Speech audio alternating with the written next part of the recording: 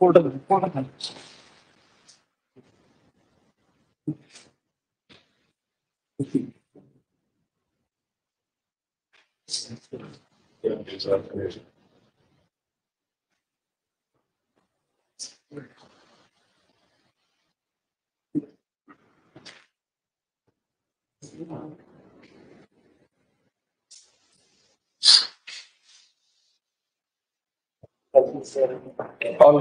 the matters, how much time? 1502, madam. 1502, madam, sir. This is what? 1501 is main matter. 1501 for judgment.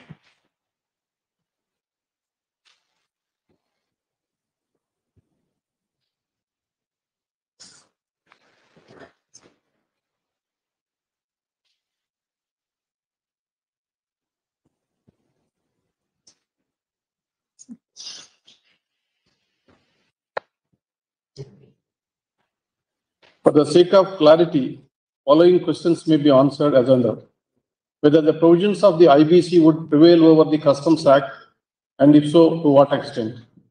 The IBC would prevail over the Customs Act to the extent that once moratorium is imposed in terms of Section 14 or 35(5) of the IBC, as the case may be, the respondent authority only has a limited jurisdiction to assess, determine the quantum of customs duty and other levies. The respondent authorities does not have the power to initiate recovery of dues by means of sale, confiscation as provided under the Customs Act. B. Whether the respondent could claim title over the goods and issue notices to sell the goods in terms of the Customs Act and the liquidation process has been initiated. Answer negative. On the above discussions, the following are the conclusions. Once moratorium imposed in terms of Section 14 or 35(3)(5) of IBC, as the case may be, the respondent authority only has a limited jurisdiction to assess, determine the quantum of customs duty and other levies. The respondent authority does not have the power to initiate recovery of dues by means of sale, confiscation as provided under the Customs Act. 2. After such assessment, the respondent authority has to submit its claim concerning customs duty, operational debt, in terms of the procedure laid down in strict compliance of the time periods prescribed under the IBC before adjudicating the authority. In any case, the IRP, RP liquidator can immediately secure goods from the respondent authority to be dealt with appropriately in terms of IBC. Resultantly, we allow the appeal and set aside the impugned order and judgment of the NCLAT. Immensely.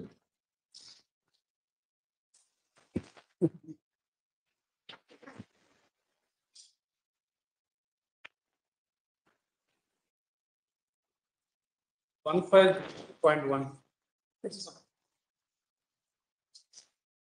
This matter is linked to the one that has just been pronounced by Honorable CJI. In this case, there were 2 points for consideration was whether Respondent number 2, the liquidator, was justified in discontinuing the second Swiss challenge process for sale of part of the assets of the corporate debtor, where the appellant was declared as an anchor bidder and opting for a private sale process through direct negotiation with respect of the composite assets of the corporate debtor.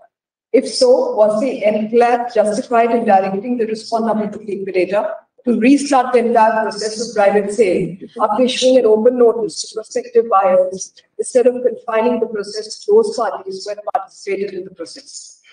We have analyzed the entire statement and obvious of the IBC and the enactment in Chapter 3 of which deals with the liquidation process right from the stage of initiation of liquidation till the stage of dissolution of the corporate debtor, and have concluded that the impugned judgment passed by enclave, to the extent that it has modified the order dated 16th August 21, passed by NCLT, and directed restraining of private sale process is what shall set aside. In our opinion, the private sale process of the corporate assets of the corporate debtor should be taken further by the responsible liquidator without losing any further time and be concluded at the earliest. All the eligible readers who have made earnest money deposits would be entitled to participate in the negotiations to be conducted by the liquidator for privately selling the consolidated assets to the corporate debtor. The process of negotiations that are commenced on 24th August 21 shall be taken to a logical end and brought to a closure within 4 weeks from the date of passing of this.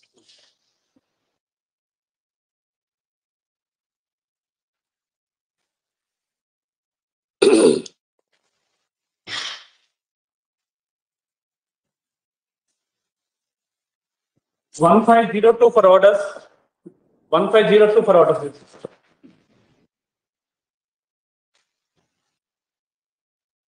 Samaj,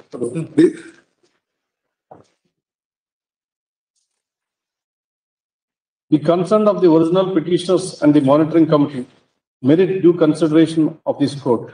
Much good work has been done in the state of Karnataka because of the action initiated by the original petitioner and the subsequent judicial intervention by this court.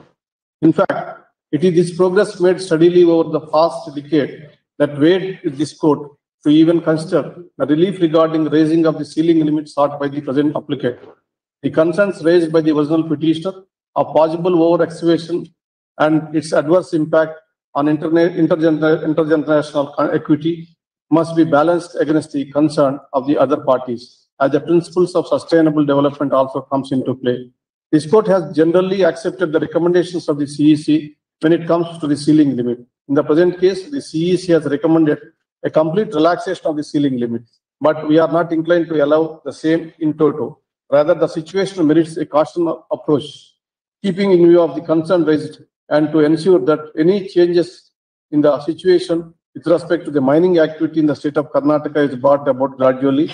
We are of the opinion that the ceiling limit of iron ore mining may be raised from 28 metric tons to 35 MMT for district Bellary and 7 MMT to 15 MMT to Chitradurga and Tumkur districts collectively. Conservation of ecology and the environment must go hand in hand with the spirit of economic development, and fine balance between two goals is what is sought to be achieved even now.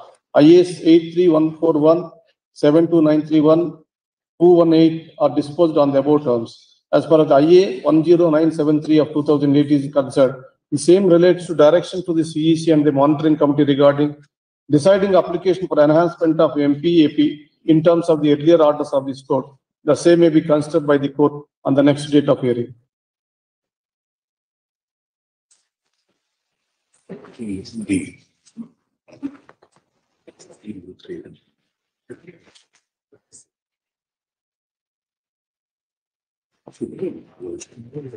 Maybe there's a 15. 1503. 1503.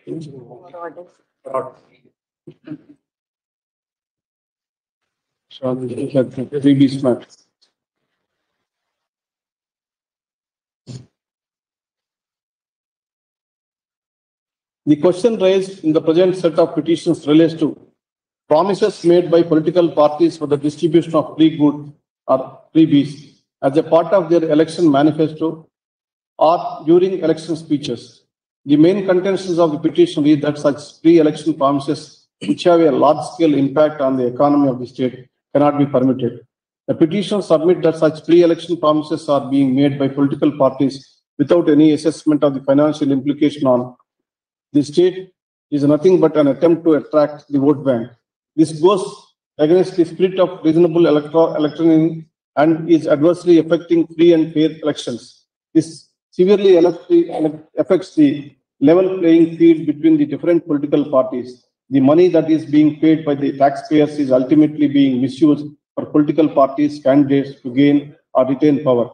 In this batch of petitions, there are two sets of petitions. The first batch relates to pre-election freebies, which may influence voters at the time of elections. The second set of petitions challenging the grant of benefits by the government, which do not relate to any welfare measure or development activity, but rather are a ploy to capture vote banks. The land solicitor general responded, and thereafter the election commission, additionally some other implicit respondents and all that. And ultimately, freebies may create a situation where the state government cannot provide basic amenities due to lack of funds, and the state is pushed towards imminent bankruptcy. In the same breath, we could remember that such freebies are extended, utilizing taxpayers' money only for increasing the popularity of the party and electoral prospects. We have considered the issues raised in this batch of writ petitions from various angles, as well as the stands taken by the Union of India, Election Commission of India, and some political parties who have filed intervention applications before us.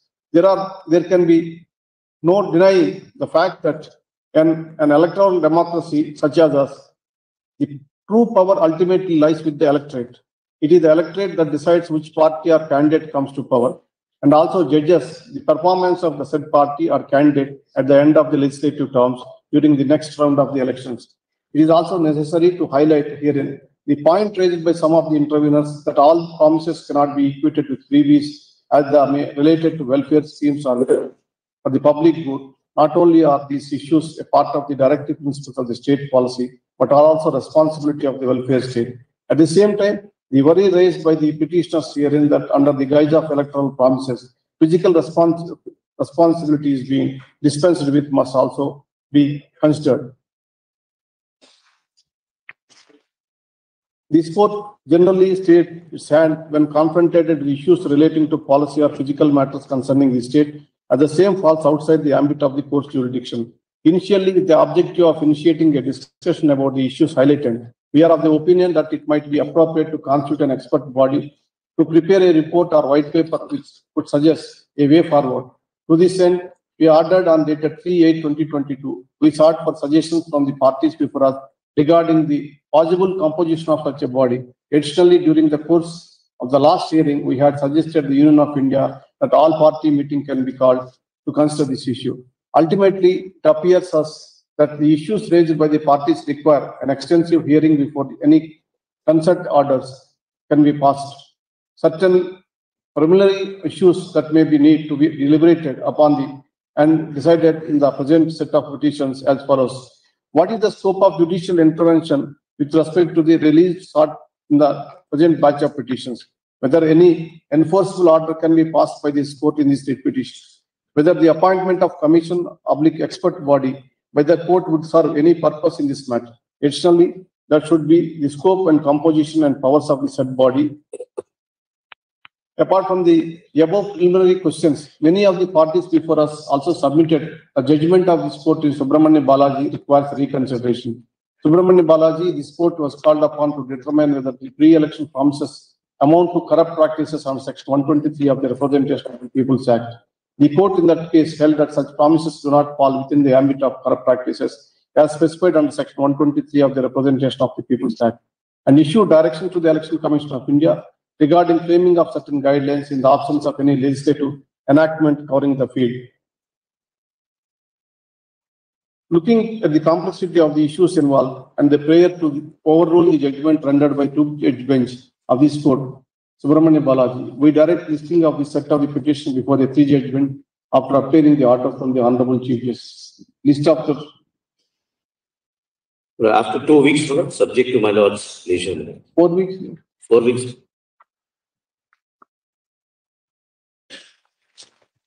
Grateful to you.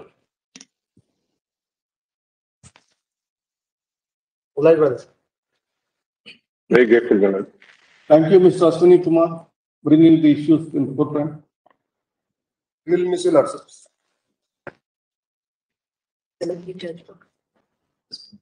Aswini Kumar, P. ML Sharma. Sharma is not there. 1504. 1504. Yes.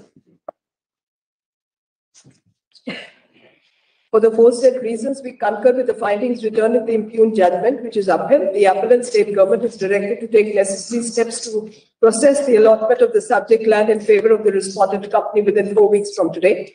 The respondent company shall file a fresh undertaking with the state government within the same timeline as was filed by the High Court or initiating time-bound activities for the benefit of the surrounding villages as compensatory measures for allocation of the subject land. The appeal is dismissed by leaving the parties to bear their own expenses.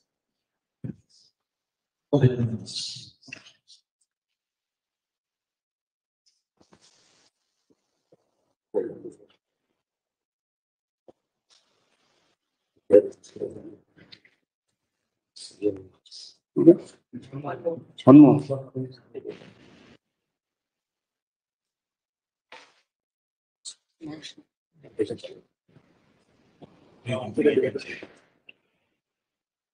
One 1505.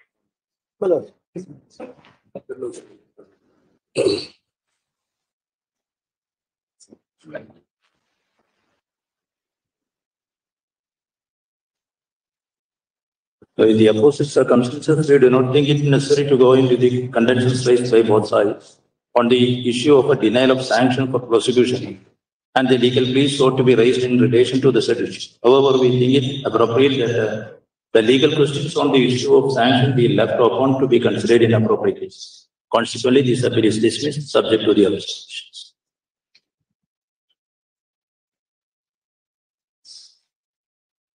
Left the question of law.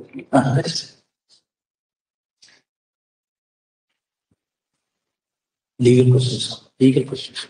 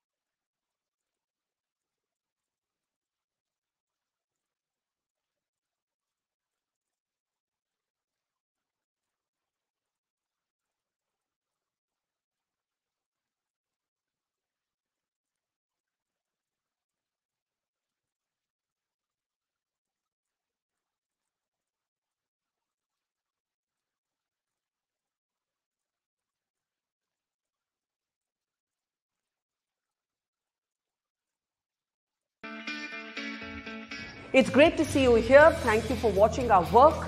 If you haven't subscribed yet, don't forget to click the bell icon and subscribe to Mojo Story and support independent, robust journalism.